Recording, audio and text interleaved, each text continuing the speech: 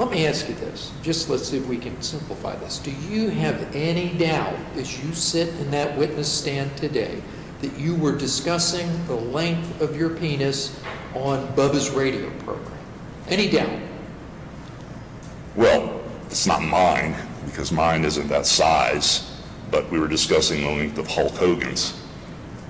Seriously? So you No, were seriously, discussing... I do not have a 10-inch penis. No, I do not. Okay, Seriously. fair enough. So what you're telling us is you were discussing Believe that, Hulk Hogan's seriously. penis, right? Excuse me? You were discussing Hulk Hogan's penis. Yeah, because Terry Bollea's penis is not 10 inches like you're trying to say.